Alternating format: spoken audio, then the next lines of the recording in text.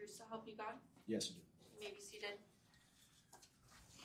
Please state and spell your first and last name for the record. Levi Handcock.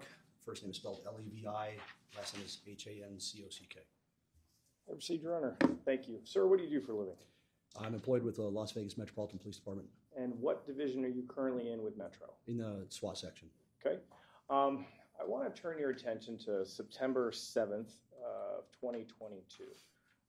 Were you and your SWAT team members kind of sent out to help assist in potentially effectuating an arrest on a defendant by the name, a suspect by the name of Robert Tellis? Yes, we were. Do you see Robert Tellis here in the courtroom today? Yes, I do. Okay, could you please point out where he is and describe an article of clothing that he's wearing? He's wearing a gray suit on the far right side of that table. All right, let the record reflect the witnesses identify the defendant. Okay. Now, prior to going out to effectuate that arrest, were you aware that there was a search warrant being executed on that home earlier in the day? Yes. Okay. So once you guys are sent out, what is the plan at that point? What's the plan to do this? So we had been notified of the previous search warrant. We were also told that there was an incoming search warrant to take Mr. Tellis into custody. That was pending some DNA results. Okay. It was our understanding that surveillance was being done on the house at that point in time, at which point they made contact with him, and then they deemed it a barricaded person, and that's when we were requested. And around that time, DNA results come back in. Are you made aware of that? Yes. And there's a decision that an effectuating arrest is going to happen? Correct. How many SWAT officers respond to this barricade? I would say probably around 20 or so, at least. All right. Where were you? Let me ask you this. When, let's say you're dealing with a residence, are sides of the home given a number? Yes, they are. What is that? How does that work in your? So if you're facing a residence, to the left of it would be the 2 side. The rear was what we call the 3 side, and then to the right of it would be the 4 side. And the front would be? The 1 side. All right. So were you assigned a particular side of the house? Yes, it was red team was actually the primary team that day, and I work on blue team. They put a request out for additional personnel, and I was assigned to work on the 3 side of the building. So that's the back part. That's the back, correct. And I don't want to assume, but it sounds as if maybe there are officers maybe on all sides of the house. Would that be fair? Yes, it's completely surrounded. Okay. So are there efforts, as far as you know, to communicate with Mr. Tellis to see if he would come out on his own? Yes. Prior to our arrival, was our understanding, at least the communication that had been put out, was that they were on the phone with him and that he had made the refusal to come out of the residence. Do you know roughly how long people talked with Mr. Tellis? It was well more than an hour, okay, if not closer to 2. All right. Ultimately, are you able, does the SWAT team enter the home? Yes. Prior to our arrival, the units that were conducting surveillance made the determination that they needed to enter the residence under exigent circumstances because they were in fear that he was harming himself. They made entry into the home, cleared the first level of the home. That's the point when SWAT assets started to arrive and took over inside the home.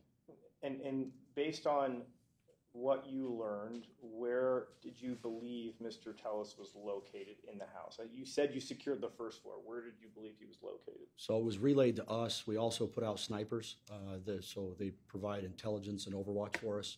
They had seen some movement on the second floor of the 1 side. If you're facing the home, the very first window, it appeared to be some block windows, but they could see some movement, some hand movement, gestures coming from that bathroom. Okay. Is there a decision made to make your way up the stairs to the second floor? Yes. Prior to that, we used robotics and a drone. Why are those helpful? Well, we don't want to rush into any type of situation and put ourselves in a position where, unfortunately, we encounter a lot of individuals that try and go suicide by cop. So we want to identify somebody, try and isolate them, establish communication with them, and have a peaceful resolution. Okay. So do the robots and the drones establish visual on the defendant? Yes, the robot came in first, ascended the stairs, and actually proceeded into the master bedroom, which is on the one side of the second floor. Okay, so the front side of the house. The front side of the house, yes. I'm learning. Okay. So the robot gets visual. How about the drone? Does it establish visual as well? Yeah, the robot actually made its way into the master bedroom. There was quite a bit of clutter in the bedroom, so it couldn't really proceed much further. Soon after that, the drone came in, flew into that bedroom, and identified Mr. Tellis in the bathtub. Okay, so he's in the bathtub according Yes. to the visuals that you got. Yes. Okay, so what happens next? It was relayed to us as the drone flew in. And again, the robots have the ability to establish communications with the person. They relayed to us over the radio that Mr. Tellis had appeared to drop a knife outside of the bathtub, meaning that he was potentially unarmed at that point. They identified that he was covered in blood and potentially had some self-inflicted wounds on him. Do you and your team make your way up the stairs to the bathroom? Yes, that's correct. Okay. When you reach the bathroom, what do you see and what do you do at that point? I was the first person in the bathroom operating the shield. We established verbal communication with him, told him, "Let me see your hands." He made some gesture like he said, if he did have a weapon, I believe I said, drop the knife or drop whatever you may have. He made some gesture that it was outside of the bathtub. I could definitively clear his hands at that point, which we proceeded forward to remove him from the bathtub. Okay. Are you successful in removing him from the bathtub? Yes. Once removed from the bathtub, do you provide any sort of immediate assistance medically to Mr. Tellis? Yes, we extracted him from the bathtub and pulled him out into the main floor space of the master bedroom so we could at least start to render some medical aid. We're fortunate enough to have what's called a tactical emergency medical team with us. So we have commissioned officers that are EMTs, and then we have physicians that volunteer their time. So we had a physician on site along with two EMTs that came in along with myself to provide medical aid to Mr. Tellis. So essentially the three of you provide medical aid, is that correct? Yes, four of us. Four of you. Yes. What about the rest of those SWAT members? Do they stick around, or are they kind of sent downstairs? What happens? No, they were sent to just to make sure the rest of the residence was clear and then just get out of the way. Okay. After providing medical assistance on the second floor, where do you take Mr. Tellis? We wrapped him in a sheet so we could ascend him down the stairs, and then he was placed on a gurney, at which point he was taken out to medical. At the time that you performed all of these actions, were you wearing anything to record things that you had seen or experienced while inside the house? Yes, we're assigned a body-worn camera, which is worn on my helmet. Prior to coming here today, have you had a chance to review that body-worn footage? Yes. At this time, we are going to play Officer Handcock's body-worn camera. It is found within Exhibit Stage 344. It's been admitted already, Your Honor.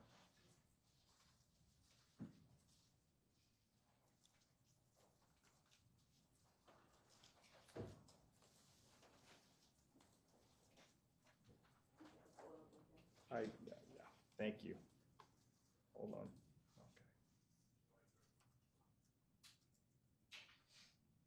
I'm just going to stop it right here. Do you recognize what we're looking at here? Yes, that's the stairs that lead up to the second floor of Mr. Tellis' home.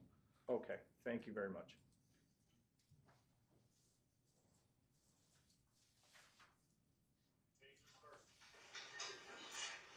Copy that. We're making our way up to 88 to the master bedroom. The plan's already been put out. We're moving. Keep eyes on.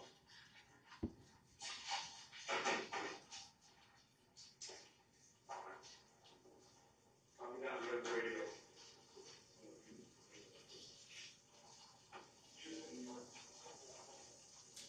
Taser ready.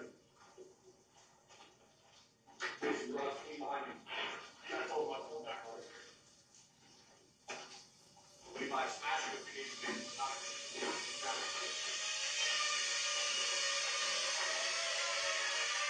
Put your hand.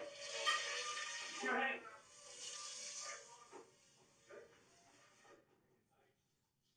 Stand up. You got any weapons?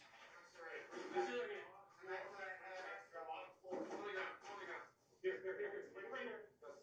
Slide. Hey.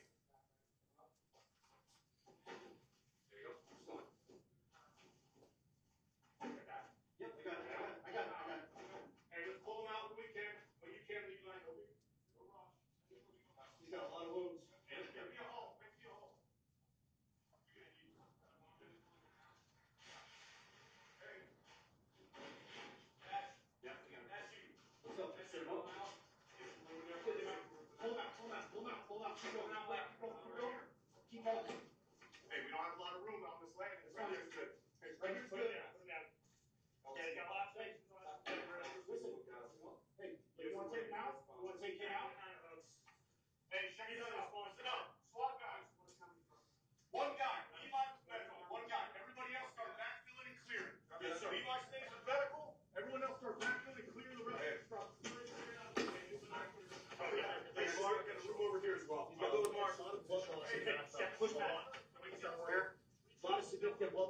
bathtub. You want to get him outside? Just get dressed. Let's just make sure there's nothing arterial. We need to stop right away. You want me to stop? The rest of the team's clearing up the house. Hey, we're doing that okay. Down, we're cutting off the arms are no big deal. They're superficial. They can get dressed and make sure they're no junctional. Attack medics are working as well as the attack dog. Is that a room drive around that door? They're clearing it, yes. Take it all the way down. Take it all the way down. It's all superficial. Our attack medics was also superficial to the arms.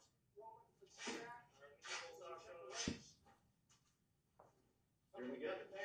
Doc Hans is going to be your attack dog. Okay. Let's roll over, check his bag for any blood source there. Otherwise, I'll show you blood from his arms. Which way? Away from us? Hey, I won't control those arms still, okay?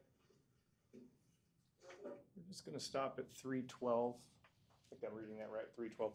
Essentially, the rest of the footage kind of shows you guys administering that emergency aid at the top of the stairs. Would that be correct? Correct. Okay. At this time, I have no further questions for the witness. Cross-examination. Just briefly, based on your recollection in the images captured here, it appears that Mr. Tellis had lost a substantial amount of blood. Correct. Did you have any indication at this time whether he had ingested drugs or alcohol? I didn't. The attending physician, John Anson, they made the determination that he possibly ingested something. I believe they gave him 2 doses of Narcan. Thank you. I have no further questions.